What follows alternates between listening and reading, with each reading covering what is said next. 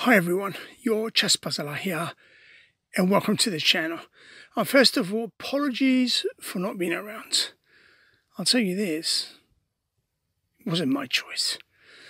The Top Chess Engine Championship of Season 25 is in its Premier League stage, and I hope to be able to cover some material later on. And for today, I have a small deviation, if you like. It's not about the Premier League. I want to look at Velvet, an engine rated at 3337. It hasn't done all that well in League 2 because it ended at position number 9 out of 12 engines.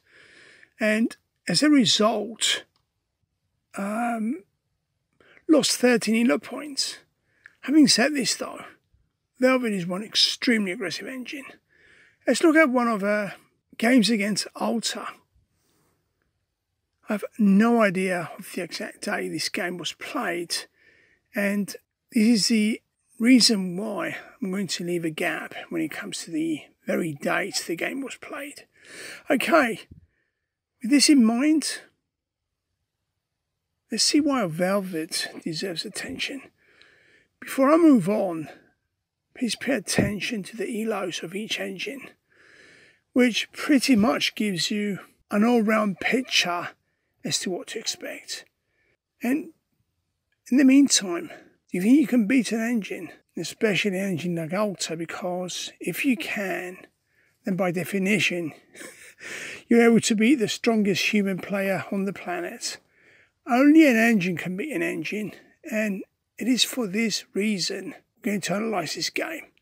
Okay, let's shoot. Velvet this side. Kick things off with 1d4. Altair answers with a straight d5. And now via this move, this is what we saw here. And from this point on, this is where we get to see pure aggressiveness. Some people will not like the next move, but others will not do without it. It's this bishop exit or entry, if you like, into this outpost. And what this move does, it automatically brings into play the Harrwitz. And let me tell you this is MC's own signature move. I personally don't like this because I prefer bishops on c4. Having said this, bishops either on f4 or c4 are extremely aggressive responses. Let's wait and see what's around the corner. Altair immediately launched this response.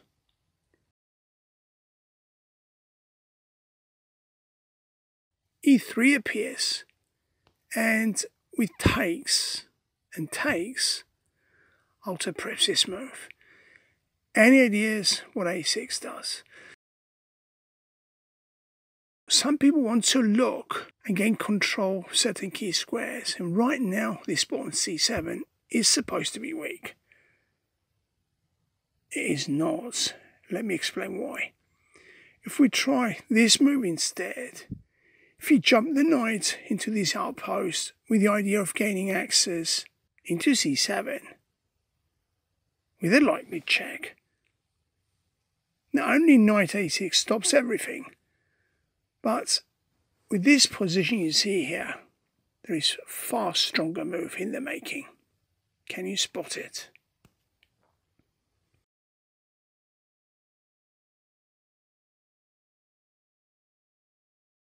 It's this check. This timely bishop check messes everything up. King e2, bishop d2, and knight c3 are one of three options available here. If you try king e2 to keep the momentum going, knight a6 is good enough to stop everything, but also what appears stronger is to just castle. Once you now slot the knight into c7 to pick up the rook, there will be some nasty repercussions coming.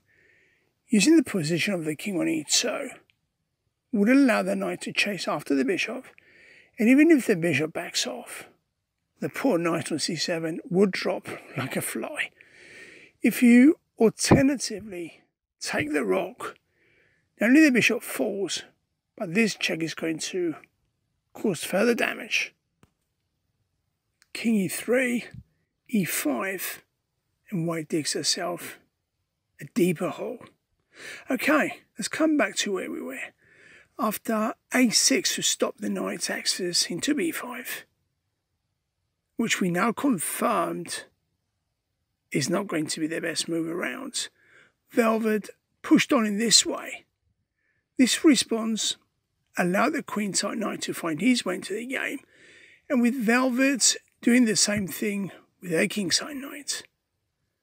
Altair, what did the engine do? Once again, goes it passively. This is a move it introduced. A stronger move to go for would have been simple b6, to just be able to break up these two guys on c5 and d4 respectively. b4 would be an option here, with a trick to mind. If this guy does come off, this incoming check is all you need, and the damage has been done. Never expect, though, in the meantime, an engine of this caliber to do anything like this. So let's come back to see what happens after this passive move to h6 took place. Velvet got a bishop out with the idea to get king to safety. That passive move to h6 had in fact a meaning, and this is what was played. Altair used the pawn to chase after the bishop. Velvet backs him off to safety, and though knight h5 could have been ideal, Altair, rightly so, bypasses that move to this move instead. With Velvet castling, Altair too gets aggressive. He hunted after the knight, and this is a point of no return. From this move on, it is engine territory and where no humans usually go. Any idea where this knight went? Anyone? If you moved the knight anywhere, just put him back and try something else. Don't get me wrong, knight h4 looks absolutely fine. Bishop h4 is also okay, but it allows for plenty of counterplay. Velvet saw far more than any human can see, and in this light, this is a move she went for. It's a smashing initiative. We're going to see why in just a sec. Depending on the strength of each individual engine playing, engines can be fooled. Not just this, but I mentioned in other videos, engines do blunder as well, more often than you can ever imagine. Altair is no different. We can add another blunder to the list. Every time you hear this, this is what a blunder is all about. With Altair choosing to get rid of the knight, the pearly gates were swinging wide open. With the rook on e1 and the king parked on the same file, Velvet got rid of this guy. e5 was a necessary must, and with Velvet finally getting rid of this guy, there is your compensation with plenty of interest too. It's a knight for 2 pawns, a very sketchy position for Altair. As soon as the engine got the bishop to hit the diagonal, the queen removed this guy too, and from this point on, everything begins to slot in. Altair in turn minimize the deficit by getting hold of this guy and check out what is to follow. Before we show, can you guess an intriguing move?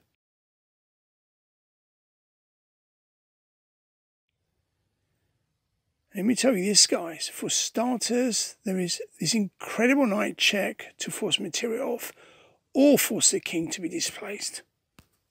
If you go king f8, not rook a d1, which is also very playable, but bishop c2. Can anyone see the depth of this bishop retreat? It's to allow for this queen move into a3. knight e6 to stop, queen a3 is most likely going to result to the queen to come under fire. Whatever you do, you will be playing catch up, even with best play. So queen e7, bishop b1, queen b4. The queen will have a problem. Knight d5 might drop this guy, but after the queen invasion into h5, bishop d7, then straight f4 is going to cause the big bang.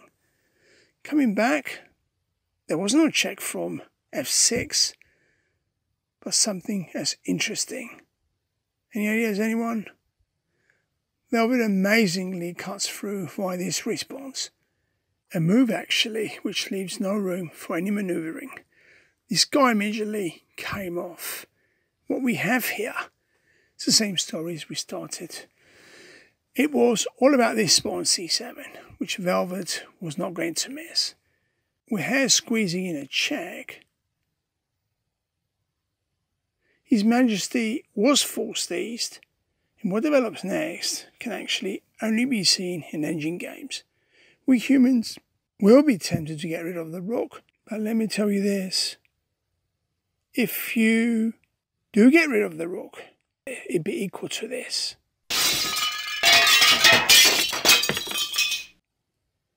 If you too get rid of the knights, it will be one blunder after the other. This incoming check will be enough to settle the score, and that will be it.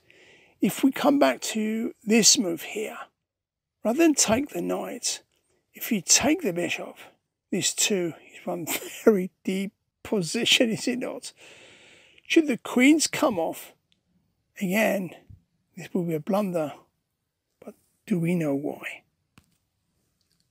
It's because Altair would have too many pieces over. 5 plus 3, 6, 9, 12 plus 1, 2, 3, 4 is 23 versus 5, 10, 16, 17, 18, 19, 20, 21. If the queen removes the bishop, the only way out would be to get rid of this bishop. Problem here is that with this position, the rook cannot be eliminated. If you take him with the knight, the queen will fall. So the way to do it would be to take the queen first, and even this position is by no means a straightforward one. Anyone wants to chip in? It's this incredibly dangerous interim check. Knight e7, take with a check, and we know king e8 simply does not work. Taking the knight with a check leads to the removal of the rook, but once the queen falls, the score is settled already. However, coming back to this position, king g8 is the only way out. Once you get rid of the queen, this rook vanishes too. What you have here is very close to equality. Chess, guys, is fascinating, is it not? Okay, coming back, let's try and figure out or even understand what happened after this king moved to f8. Velvet, believe it or not, saw exactly what needed to be done. She mounted the pressure by this bishop invasion and is looking to find a way to checkmate the opposition. So, what Velvet is doing right now is trying to produce maximum damage. It will take the bishop on e6 with the rook, and when the knight captures, the fork on e6 will be self-explanatory. This all depends on how Altair reacts. The engine sealed the gap to this trick by this bishop move. Velvet here chases after the big lady. Altair in turn uses the bishop on f6 to attack the queen in this way. But there is so much you can do when up against an engine that outranks you by a huge margin. First of all, the rook was sacked, and the reason for this sack becomes apparent now. The queen coming under fire again, Altair reciprocates the attack on the rook, and a mating one is now lurking in the background, is it not? As soon as Velvet sorted out things by attacking the queen for the third consecutive time, and at the same time safeguarding the rook, Altair was trying to calculate her best move. Queen d8, for example, leads to disaster. Take, take, and take, and after Queen d7, do you see this poor kingside rook? He goes 2, and one piece vanishes after the other, and that queen on d8 will not be able to last very long when she's all alone, would she? Coming back, it's particularly interesting to see how engines deal with problems that they face. Altair chose best to sack the queen for the rook. Altair jacks the king to the 7th, and you know, even here things are not as easy as they look. Rather than grab the rook, Velvet chose to retain the bishop. The knight here does come under fire, but Velvet is not amused. My apologies, though the knight was attacked, Altair does not attack him with the A-rook, but with this one. And once again, against all odds, the rook is not eliminated, but first the engine squeezes in this check. Nope, I've done it again. We saw another very interesting response. Velvet challenged the bishop in this way. Both bishops came off, and only when His Majesty dropped back, Velvet still does not get rid of the rook, but instead grabs hold of this knight. Another huge blunder was about to unfold here. Altair got rid of this guy. H4 appears, and now via this rook move, the queen comes in with this very move. It's a perfect response, but can we see why? King g7 resulted to this check. There goes the king back to where he stood earlier, and now via this move, this is why bishop takes a2 was a blunder. Rook a8 to try and force the exchange was rejected to this knight initiative, and what a move this was. The bishop eventually dropped, but Velvet already worked out a forced mate. The engine squeezed in this check. His Majesty walks west, and now via this check, the king is finally ejected to the 7th. When this brand new check appeared, the king found this outpost on h7, and though this follow-up check secures the rook, Velvet said no. Velvet said no to this because she found a faster way to victory. She came in with this smashing move. What this move actually allows was to give Altair the chance to check the king, but as soon as the king found the only square he could go to, it had to be game over. Rook h1 check, only buying a few seconds, resulted to the rook's removal, and now via this attack, Velvet jumps in with this nasty check. King h8 and queen takes was the last move sealing the game, with a beautiful checkmate, and why not? Let's hear it for the first and last time today. Checkmate. What we saw today was a game of only 40 moves long, and in games hardly ending 40 moves, unless there is a big discrepancy in the reloads. This was the case today, but putting things in perspective or relative terms, Velvet 2 made her matches when she competed in League 2 recently.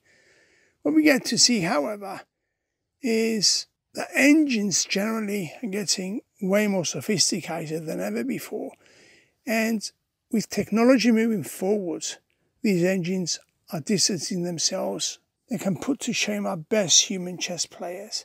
In the meantime, I hope you enjoy this game in particular, and would like to see you again shortly, because I have something else lined up. Your chess puzzler here, and you know the drill. Safety always first.